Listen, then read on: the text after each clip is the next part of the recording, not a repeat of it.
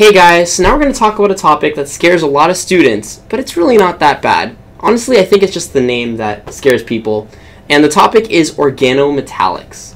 Alright, so now you're thinking this is going to be terrible. Organometallics sound very confusing, but they're not. They're very easy actually. All they are is they're alkylating agents. What is an alkylating agent? It means that I'm going to be able to use this reagent to put an alkyl group on something else. Okay, so that's the first thing. And what it's going to consist of is usually a group 1A or 2A metal, okay? So I'm talking about the first and the second column of the periodic table. Those metals are going to be directly bonded to a carbon structure, okay? Now, if you think about it, that's going to give this a very interesting molecular property because typically we usually see electronegative atoms attached to carbon, okay? There have been several instances this semester where you've been exposed to an electronegative atom bonded to carbon. For example, this functional group right here, C with an X on it, remember X stands for alkyl halide, right? Stands for halogen. So this would be an alkyl halide. And what would be the typical dipole of an alkyl halide? Do you guys remember? Where would I draw the dipole towards? Towards the X, right? So I would get a dipole towards the X. That's going to give me a partial negative here, a partial positive here. What kind of charge do I have on that carbon? Well, we have a positive charge, meaning that this carbon is going to be a great electrophile. Okay? And that's typically the way that carbon acts. A lot of reagents that we've seen this semester, carbon is going to react as an electrophile. But organometallics are different because notice that the X, right? X stands for halogen. What group is halogen in? Let's start off with carbon. Maybe this is a better explanation, okay? Carbon. If I was just to draw my ghetto periodic table that I do so often, carbon is in group 4. Are you guys cool with that? Halogen is all the way over here in group 7. So I'm just going to draw 7. Okay? So which one is more electronegative, carbon or halogen? Obviously the halogen, right? Because as you move to the right in the periodic table, you get more electronegative. Okay? Are you guys getting this so far? Halogen, fluoride. Fluorine is at the very top, so that's obviously more electronegative. But now let's think about these organometals that we're using for organometallics. Well, I told you that these metals are usually in group 1 or in group 2. So that means are they going to be on the right side or the left side of carbon? They're going to be on the left side. So actually, my metals, I'm just going to use the letter M to stand for them in general. M, because I don't know exactly which metal it is. Okay, it could be lithium, it could be magnesium, something like that. These are going to be in group 1 or in group 2. Okay? So, which one is actually going to be more electronegative? The carbon or the metal? And the answer is the carbon will. So, organometals, like I have drawn here, I just put M in general because I don't know if it's lithium or magnesium, whatever. We'll get to the exact metals in a second. The dipole goes in the opposite direction. So that means that instead of this carbon being a great electrophile, organometallics are examples of where your carbon is an amazing nucleophile. And that's going to change everything. Well, I wrote nucleophilic. I was trying to write nucleophile. Okay? So the carbon is an amazing nucleophile because it has a negative charge now. And that means that now I'm going to be able to use this in a unique set of reactions. Because normally we don't have carbon with a negative charge, but now we do. Alright? So there's 4 types of organometallics that you guys will be responsible for. There's 4 types that you need to know, and they're commonly talked about in organic chemistry.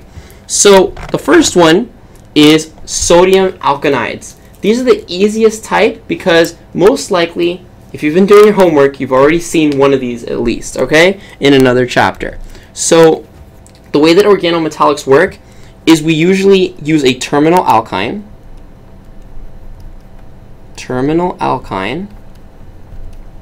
to react with a strong base, okay? Now that strong base, there's a lot of different strong bases we could use, but typically it's NaNH2 or NaH, okay? These bases have the ability to pull off, let's just say I'm using NH2 negative, they have the ability to pull off the most acidic hydrogen on that molecule. And when we learned in the acids and base chapter how to predict acidity, we would have found that the H at the very end of that terminal alkyne is very acidic compared to the others.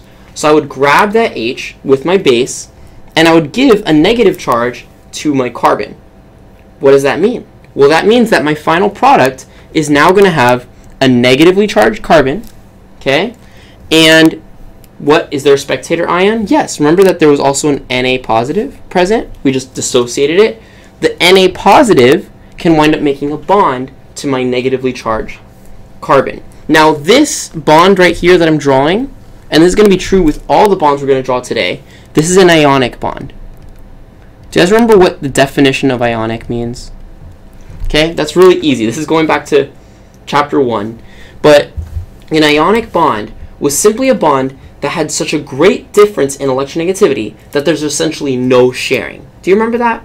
Basically, you can draw a bond, but really there's very little sharing going on of electrons. Since this bond is ionic, you can draw it two different ways. You can either draw it as a bond, like we've done here, or you could also choose to draw it as ions, with a negative there and with a positive there.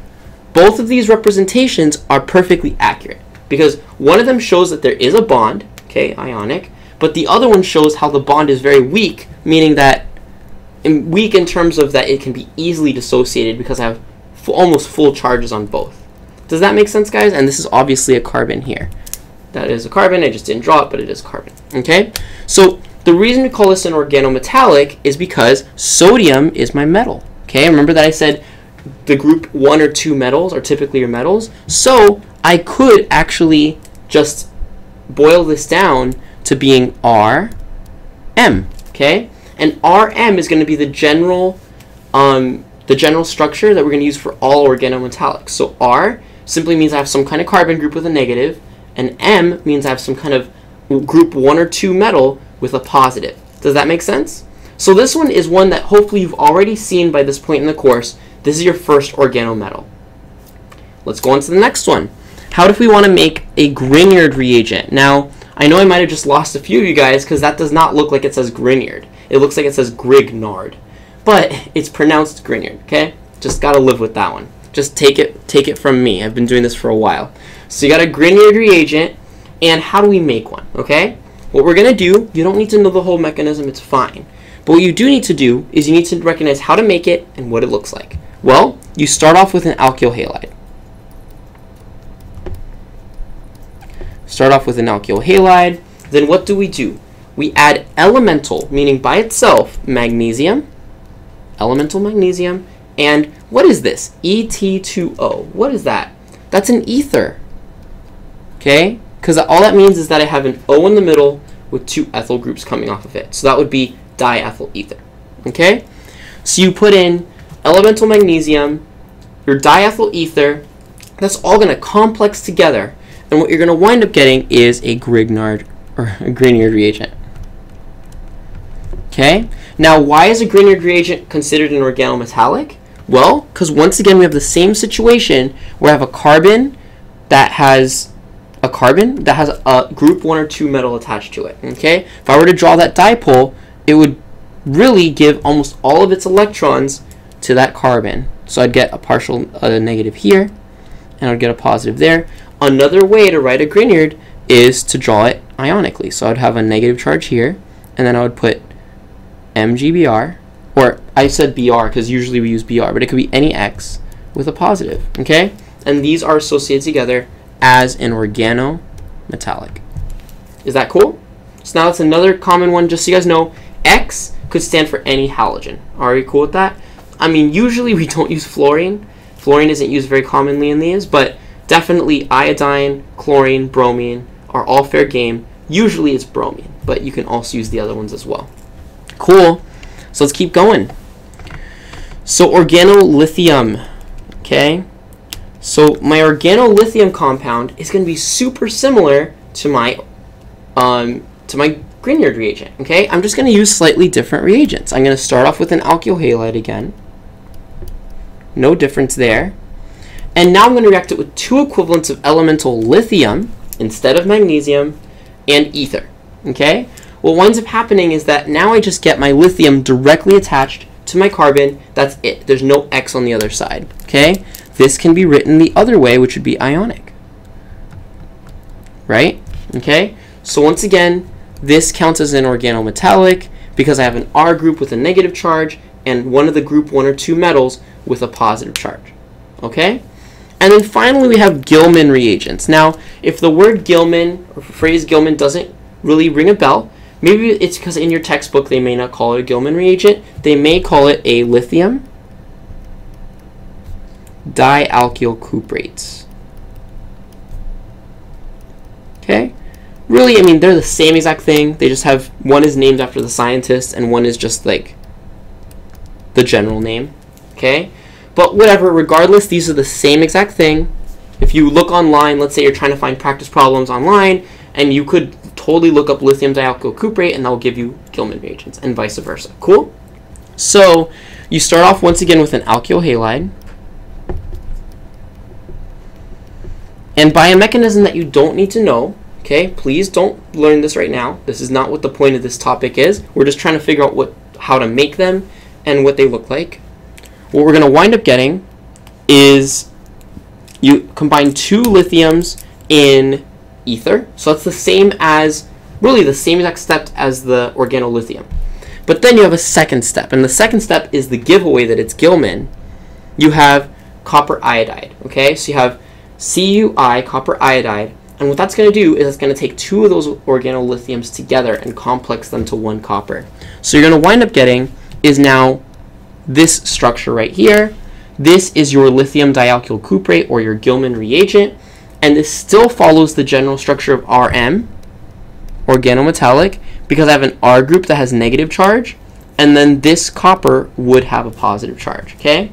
Now I know that copper isn't group 1 or 2, but there is a lithium there as well, so that's why I count it as group 1 or 2. Alright guys, so what do you need to know here? What's the point of the story? The point of the story is know your reagents to make these reactions, know the preparation step. Know exactly which reagents you need to make your organometallics, and then know how to recognize the names of each of those organometallics, okay? I haven't taught you how they react yet. We're going to get there, but for right now, just know how to name it, how to make it. Alright? Cool guys, so let's go ahead and move on to the next topic.